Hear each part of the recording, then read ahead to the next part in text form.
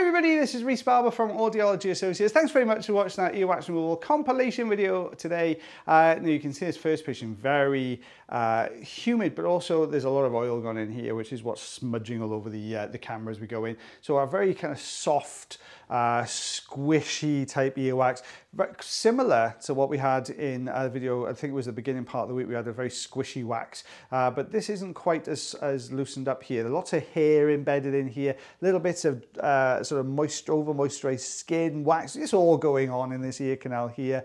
So we're just getting a good grip on this central plug. We managed to clear some of the softer debris away. You can see even as we're pulling this down, bits are all getting sucked into the machine as we're going along there. So we're just going to work on this bigger, slightly harder plug that's usually right in the core. If you get a lot of these squishy waxes, it's unusual for them to be really soft all the way through. They tend to have the front sections really soft and a central harder core there in the middle, which is what we're working on here. Little bit of a wiggle. Oh, you can see just how old some of that wax is. Very, very dark in color there. Let's give this a bit more of a wiggle out. There we go. Out that comes. Bit of a tail attached to the end of that one. And it's just pushed through the cilia. Oh my goodness, there's more in there. So we need to get that out as well. You can see how these hairs have just permeated all the way through this wax. And this is from, usually most of the time, I've got to be honest, from ear hair trims.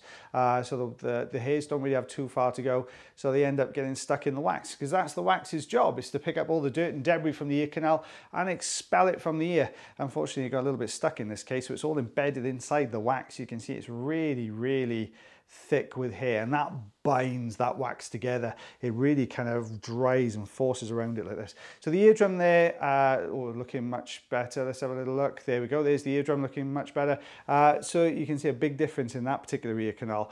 Now this is the second ear here, or the other ear, because you've only got two. You can see very, very soft as well on this side. Let's give this a bit of a wiggle here at the entrance. Is that going to come away? You can see the canal entrance here is quite narrow. See, it's almost letterbox. You don't have letterboxes in the US, you have mailboxes, don't you? Here in the UK, we have letterboxes outdoors. They look like this. Well, not too much like that, but you get the kind of general shape, but kind of this more sort of oval, very flattened and squished on its side oval. So you can see it's coming away really, really well. It's because it's nice and soft. Luckily here, we can just hold the suction tube at the entrance to the canal and bring the wax to us. So it's all working its way down the ear canal here until we get to this harder section. And we can give this a good, just broke away. See, I don't know the power of the wiggle sometimes, guys. It'll just shear the wax off. So we're just taking all this away. There we are. And a much drier section behind here. Let's see if we can get a grip on that. Oh, not easy because it's slightly angular, so not the greatest of suction grips. Is it going to get all the way through? There we go, out that comes. And oh my goodness, brought another piece with it as well. We're still going. This is the ear that just keeps giving, guys, this one. It's going and going and going. You can see the wax getting gradually darker as well as we take it away, so a little bit more oxidized. Oh, look at that one. That is a good chunk to have down on top of your eardrum. So we've got to be a little bit careful here. Very, very slow down to this one. Let's get a grip. We're going to have to, you can't just sort of lift straight up. We're going to have to draw and bring it over the brow of that recess. There we go. Out that. Oh, got a bit stuck. Hang on. Look at the size of that. It actually got wedged in that particular part of the ear canal. That was a chunky bit of wax. Out that's going to come. There we go. Let's take a look behind that. Eardrum looking lovely. So this is what it looked like before. And this is what it looks like after, so you can see a big difference there. So we got 3.5 centimeters, 1.5, well, what do you got? What do the Americans say? 1.5, 1 7/16. What'd you say there, guys? I'll let you debate that one in the comment section below. But it looks really, really conker brown in color, really dark. Patient very, very relieved to get that out. Now this one, you can see patient's done a fab job of oiling this. There's so much oil in here. This should come out like a greased weasel, guys. It should shoot out the ear canal, this one, I think. So we're just gonna get a hold on this. How is this gonna come out? Oh, we've hit a bit of resistance. Oh, a little bit of dry skin there holding that in. You can see that layer of dry skin at the base of the, there you go. It just got sucked into the tube there. Out, this is gonna come, bit of a wiggle. There you go. Look at that. That came away really, wow, it's still there. Well, it's quite a long piece, that one actually, a fair old chunky size piece. There we are, eardrum looking good. There's an annoying little bit right at the end. Let's get rid of that first. A little bit of oil. Yep, let's get rid of that as well. There we go.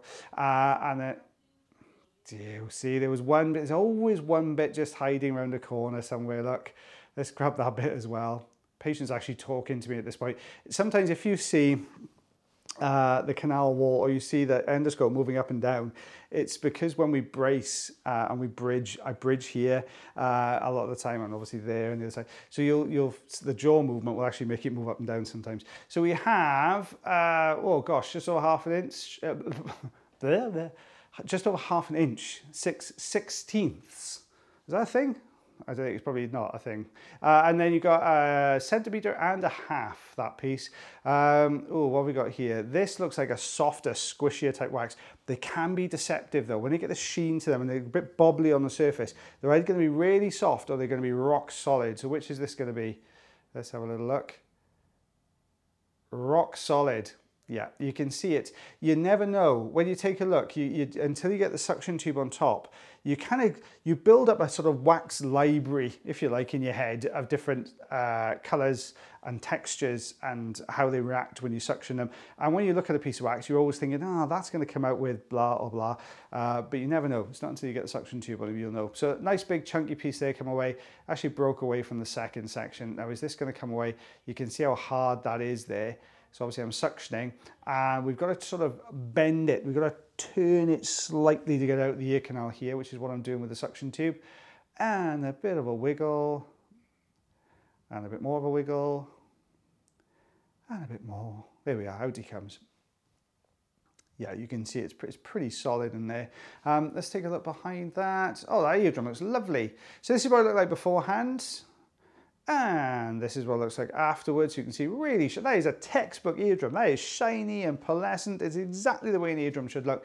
So you can see now this patient's other ear canal. We know from the first ear it was pretty solid. So we're assuming it's going to be the same on this side. There's a little bit of dry skin, which is just holding the front end of this wax in. So I'm just lifting that front section and giving this a little bit of a wiggle, but it's not really budging too well here. You can see it's not got a tremendous amount of movement. Oh, there we go. It's starting to come forward. This is going to get stuck though. You can see it was edging its way forwards. And if you look very carefully, when I'm trying to get the suction grip, it's actually just dropping back. It's pulling forwards, then dropping back a little bit. So it's quite a mobile piece of wax here. So I've popped a lot of olive oil in. The reason being, if we can get it moving this time, I'm hoping that the olive oil is just going to sort of ease the exit from the ear canal. It's just going to help it to move forwards a little bit. If not, we'll have to go in with a different tool, I think. Is it going to go? I'm aiming the suction tube slightly differently here because the front end of the wax is sloped like this. So if you go in this way, you're not going to get the suction grip. If you go in that way, you can get the suction grip on it. There we go. Oh, micro wiggles. Now that's a new one for you guys. You'll see as I'm bringing this out, I'm doing very, very quick and well, it's slowed down a little bit now, but very, very quick and short wiggle movements forwards. And that's what you're just kind of edging it out of the canal. So there it goes. Look how long that piece is. Wow, that is a good one. That is such a long piece of wax. Let's take a look behind that. Eardrum looking lovely, really, really healthy there. A little tiny bit of dry skin, so we're just going to work my way around. There we are. See if we can get rid of that top section, and then we're going to work down that section to the left hand side as well, I'd imagine. Yeah, there we go. Out that comes. Let's take that bit off there. Doesn't want to go. There we go.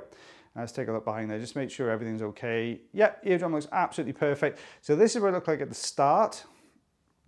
And this is what it looks like afterwards. You can see a very, very different ear canal. So that's the two pieces we took away. So we've got 3.5 centimeters, 1.5 3/16 of an inch. I meant to have looked to see if 8/16 was a thing, but 8/16 surely would be half an inch, wouldn't it? Yes, it would.